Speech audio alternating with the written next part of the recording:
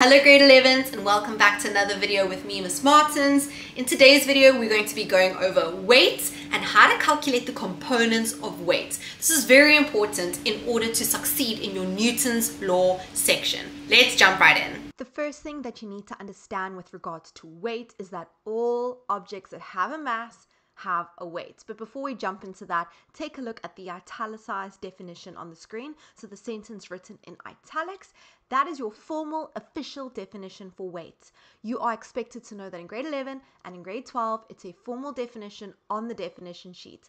And it says that weight is the gravitational force that the earth exerts on any object on or near its surface. Okay. So we are obviously specifically going to be working with Earth because we live on Earth, but just know that objects have weights on any planet that they find themselves on. Okay, so this is a non-contact force, which means the two surfaces don't need to be in contact for that force to be experienced. But a very important thing that I want you to take note of when looking at all these diagrams that I have over here, including this one, is the direction of weight. Weight is the blue arrow that you can see over here, and weight acts straight down to the ground, straight down to the earth. In all cases, straight down to the ground. You can see it's never at a weird angle relative to the surface or relative to the ground. So my direction for weight is always downwards. And remember, weight is a force. Okay, weight is a force. That means it's measured in Newton. Because weight is a force and forces are vectors, they need a direction. And downwards will always be your direction for weight. Now over here you can see I wrote W or FG. Those are just different symbols for weight. So say for example I want to say that my weight is 500 Newton downwards. I can write it like that. Or I can write it like Fg is equal to 500 Newton downwards. It's the same symbol. I mean, different symbols for the same thing. But you do need to realize that the formula for weight is equal to mass times acceleration due to gravity or gravitational acceleration. Now your mass is in kilograms over there. Your gravitational acceleration is in meters per second, and on Earth, as I've mentioned, it's 9.8 meters per second downwards. Now, because acceleration due to gravity acts downwards, weight or the force of gravity acts downwards. Now, as I mentioned, weight is different to mass. Mass is actually the quantity of matter of an object. So how much matter a certain object has. And for a single object, so for the same object, the mass does not change depending on where I put the object, no matter on which planet the object's on. So if it's on Earth, it has the same mass as when it's on Mars, and when it's on the Moon, and when it's on Jupiter, the mass is the same. Of course, objects can gain or lose mass, for example, but if I take one object and I put the object on the Moon, and then I move it quickly to Earth, it'll have the same mass. The mass doesn't change. But the weight of an object can change because we use mass times g, gravitational acceleration, and g differs from planet to planet. So here I have an example. Mass is 50 kilograms of this person, let's say for example. Then I've got the Earth. You can see g is 9.8 meters per second as we mentioned. On the Moon, it's 1.6 meters per second, which is why you feel that less of a force of gravity pulling you down on the Moon. You can float easier. And Jupiter's 24.79 meters per second. So different g's, but if their mass is the same, it means that they'll have different weights. So here you can see the weights. Here you can see the weights. Very different weights. But please take note that the direction is downwards in every single case. Okay. So that is the difference between mass and weight. And another term that you just need to be familiar with is called weightlessness. And the definition is over here. So it's more of a sensation. So something we feel when all contact forces are removed from a body. So there's no external forces touching one's body. We feel weightlessness. Okay. So with that being said, the most important thing that I want to speak about in today's video, and this is going to be extremely important when we work out normal force, for example, in certain situations, when we do Newton's questions, and that is how to calculate the components of weight. So resolving weight into its components. And now you might think, ma'am, why do we need to do this? When do we need to do this? How does this work? Well, remember, I told you that weight acts straight down. So if you look at the situations on the screen behind me, we can see that if I have a horizontal surface and an object sitting on that horizontal surface, so here's a box, weight acts straight down. So let me draw my arrow, weight acts straight down. And here you can see the surface and you can see weight. And in this situation, the weight vector acts 90 degrees relative to the surface, so straight down. So we do not need to resolve weight into components in this situation. However, as soon as we have an object on a slope, so a situation like this one over here, or a situation like this one over here, same thing, but the slope is just flipped. Here we draw from the center of the object straight down to the ground. That is my weight vector, W or FG. You can see that that angle over there relative to the surface is no longer 90 degrees. Okay, I'm talking about compared to the surface. That is not 90 degrees. And because that is not 90 degrees, we need to know how to break weight up or resolve weight into two useful components, the perpendicular component and the parallel component. Now it's called the perpendicular and the parallel component because it's relative to the surface or the slope. Okay, I'll show you in a second what that looks like, but just for now, I want you to remember that the symbol for perpendicular is a symbol that looks like that, because remember, perpendicular means 90 degrees, so imagine there's a little 90 there, and the symbol for parallel looks like that. So now how does this work? Let's take a look quickly. Here I have an object on an incline or on a slope. Now, as we mentioned, weight goes from the center of the object and it acts straight down to the earth or to the ground. That is FG or W. I don't mind what you call it. I'm just going to call it FG. The slope is angled at 30 degrees. That angle is going to be important in a second. And as you can see, the angle between the slope, this is the slope, the surface, and FG is not 90 because it'll only be 90 if the object's on a flat surface and weight goes straight down, then it's 90.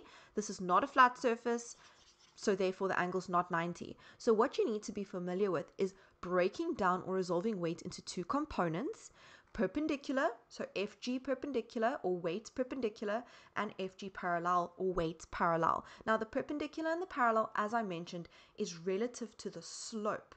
So if the slope, as you can see on the screen, the slope looks like, it looks like this or like that rather. Okay, so there's the slope. Parallel to the slope would be a force that's like this, parallel to the slope. Perpendicular to the slope would be a force that's like this, perpendicular to the slope at 90 degrees to the slope. So how does it work in this diagram over here? Well, we can see that if I had to draw in something like this, that dotted line, that, and let's draw an arrow, that is now perpendicular to the slope. Look, it's at 90 degrees relative to the slope. So that component, that is a component of FG. That's called FG perpendicular because it's perpendicular to the slope. And I can do the same thing, but I can do for parallel, and it would go like this. So FG parallel, we can see here's the slope. We can see that that line is parallel to the slope. So it's FG parallel. Now, these two will always be at 90 degree angles relative to one another. So the parallel component and the perpendicular component will always be at 90 degrees relative to one another. So it forms a right angle triangle.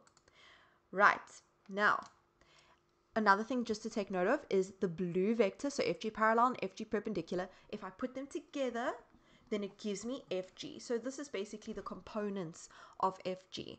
We have got FG parallel and FG perpendicular.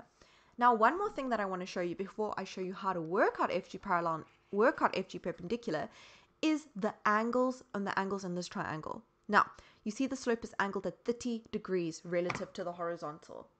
That angle over there, the 30 degrees, is always this angle in the triangle, this angle over here. And if you don't understand why or how I got that, it's just basic geometry. So if you look in this little triangle first, this one that I'm shading in blue, let's focus on that triangle quickly. If this angle is 30, this angle is 90, because remember FG is acting straight down, it's creating a 90. This angle over here is 60. And you should know that these two angles added together here should give you 90. So if this one's 60, then this one over here has to be 30, but you don't even have to think of it like that all the time. You will get used to thinking of it like this. If the angle's 30 here, the angle's 30 over there. Great, that's it. And remember that this angle over here between FG perpendicular and parallel is 90. Now, what does that mean for our calculation? Well, look at the angle that I give you, 30, and look at where FG, let's start with FG parallel. Look at where FG parallel is in comparison to that angle. FG parallel is opposite the 30 degrees. And which trig ratio reminds you of opposite? It'll be sine or sin. So sine of 30 will give me FG parallel. Let's jump into that in a little bit more detail. What is sine or sin? Sine of the angle, so sine of 30 is equal to opposite the angle, which is FG parallel, over the hypotenuse. Remember, it's opposite of hypotenuse. The hypotenuse is FG. Remember, here's the 90. The hypotenuse is always opposite the 90. So here's my hypotenuse, FG. And if I take FG over, it becomes FG sine 30 is equal to FG parallel. So let's pretend in this example, I told you that the weight, FG, is 10 Newton down. Then over here we could say, okay, cool, FG parallel is 10 sine 30. That's it. What about FG perpendicular? So now look at where FG perpendicular is relative to my angle that I give you. So here I give you the 30. FG perpendicular is next to or adjacent to that angle. So we're going to use cos because cos is adjacent over hypotenuse. So cos 30 is equal to adjacent, what's next to the angle or adjacent to the angle, FG perpendicular divided by hypotenuse, which is FG. Okay, and just like what we did when we looked at FG parallel, is we could take the FG over. So it's FG cos 30 equals FG parallel. And remember, in this example, I pretend that FG is 10 Newton down. So 10 cos 30 Newton. Remember, these are components. They're components of the weight. So that means that they are forces. It means that they are measured in Newton. That's FG perpendicular. So I hope that you can see a shortcut when doing this. The shortcut when doing this is if you're looking for FG parallel, you just quickly ask yourself, FG parallel, it's opposite. So I know I must do sine. The weight is 10. I'm going to do sine of the angle, which is sine of 30. That's FG parallel. So you don't have to write the little trig ratio as like the fraction first. You can just jump into it into this form. And then if I'm looking for FG perpendicular, it's adjacent to my angle. I know my hypotenuse is my weight. That's 10 cos 30. That is my FG perpendicular. And there's even another shortcut that I can show you. So remember, we said that this is FG. This is my angle, so that angle would go over there. I'm not drawing in other arrows on my free body diagram, but I'm just drawing in the slope in a dotted line so you could see how it looks. Remember, weight goes straight down to the ground. Here's the ground. There's my components. The perpendicular, and I put in, these little quotation marks here, the y component. I can show you a shortcut of how to work that out, but I just want to explain why I'm saying y component. I know the y-axis goes up and down like that, y-axis, but because this slope is angled, okay, it's got a little angle over here, so there's my angle. Because it's angled, I can almost think of it as my y-axis tilting a little bit. Okay, my y-axis is tilting a little bit, so that is now my y-axis. Let me show you. So it's almost like this is my y-axis. So FG perpendicular is kind of along that axis, but it's better to call it the perpendicular component because we speak about relative to the slope. But I'm just showing you why I said that. And then again, if we tilt the axis, then this is usually the x-axis, obviously, but it's almost like this becomes the x-axis. So FG parallel is along that plane or along that axis. But I'm going to stick to perpendicular and parallel just for the sake of this because it's easier. Now remember, when we're looking for the parallel, or let's start with perpendicular. When we're looking for the perpendicular components, I know that I take my FG, and because I'm looking for perpendicular, I'm looking for this one. It's adjacent, so I'm going to use cos of my angle. Cos because cos is adjacent over hypotenuse. And remember FG, how do you work out FG? Remember FG is mass times gravitational acceleration. So instead of FG over here, I'm going to write mass times gravitational acceleration times cos of my angle. And this is a shortcut for working out FG perpendicular. It'll always work, no matter which slope we use, how big or how small the angle is, no matter which way the slope is facing, this will always work. Then in the same way with the parallel component, we can go FG parallel is equal to FG. Remember, your hypotenuse goes first, and your hypotenuse is the weight, FG, sine theta. Because where's my angle? Here. FG parallel is opposite. And instead of FG, we can say mass times gravity sine theta.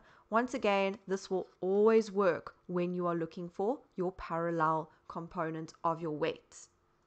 Knowing how to do this becomes extremely important when we want to calculate the normal force and when we are doing Newton's calculations. So objects on a slope, two objects being pulled up a slope, things like that. So you need to know these basics in order to tackle the more difficult questions. So if you want more videos on the basics, like how to calculate the normal force, that can get tricky. That often messes students up. They make mistakes in the exam because of that. Check out the link in the description box below, and I will see you in the next video. Bye everyone.